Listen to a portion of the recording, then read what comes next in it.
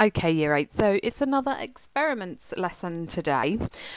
We are going to look at 3 different physics experiments, starting with the ice cube on a string.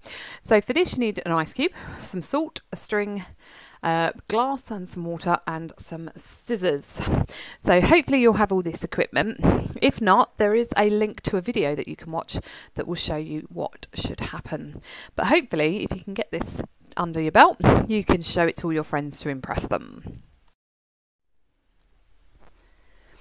Okay, so this is how you are going to carry out the experiment. You need to fill a glass of water all the way to the top. You're going to cut yourself a piece of string around 20 centimetres long. Place the ice cube on the water.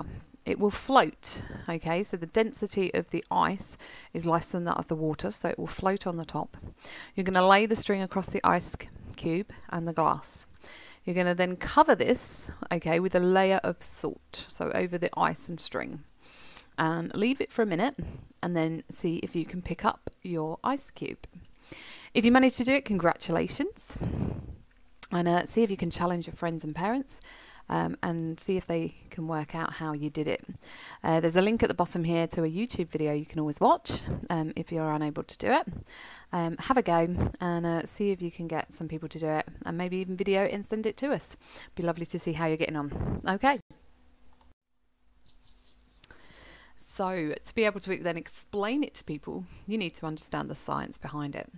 So salt lowers the freezing point of the water, so it's below 0 degrees Celsius. So when you add the salt to the ice cube, the salt lowers the melting point of the ice. The salt then has a thin layer, so it melts the thin layer on top of the ice cube, and then the water cools it down and refreezes it, so it's around the string. So that's why we use salt in winter to prevent roads from getting icy, because the salt lowers the melting point of the ice and stops the road from becoming icy and dangerous. Obviously, if it then becomes colder again, that can then freeze over also. But that's the science behind it. Hope you enjoyed it. Well, that is not it. There's also another experiment for you to have a go at. It's called a cloud in a bottle. You need a bottle for this and some water. You're also going to need a match as well. So you need to fill your clear plastic bottle, okay, with 1/3 of warm water, and then place the cap on. As the water evaporates, it adds water vapour to the air inside the bottle, and this is the first ingredient to make the cloud. You then need to drop your match into the bottle and quickly put the cap back on, trapping the smoke inside. And hopefully you'll be able to see the cloud. And then you can undo the bottle cap and you can let the cloud out. Have a look and see if you can have a go at home. Our final physics experiment is the Newton's wheel. You may have heard of this before. Now for this, you need to make sure you have the colours of the spectrum. So you're going to need a ruler, pencil, scissors, some colourful pens and some card. You're going to cut yourself a round circle. You need to make sure it is completely round. And then you're going to divide it into equal pie sections. You need to colour these in the colours of the spectrum. So this is when you have to remind yourself what the colours of the spectrum are. So remember, Richard of York gave battle in vain.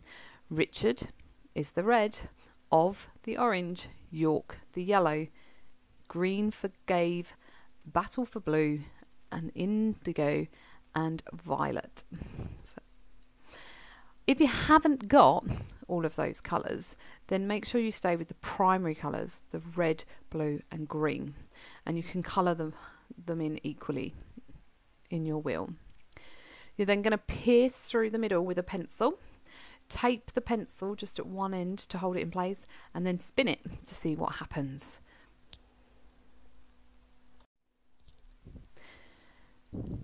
So if you remember in physics, the prism is used to split visible light.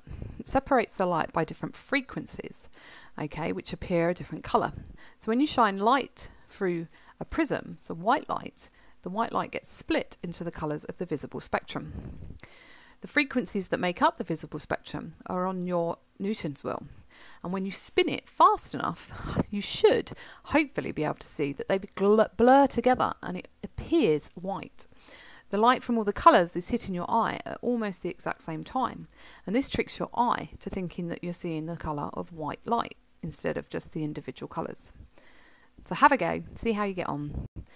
Any questions, email us, and if you want to, send us some videos of how you're getting on. Hope you're enjoying the X experiments.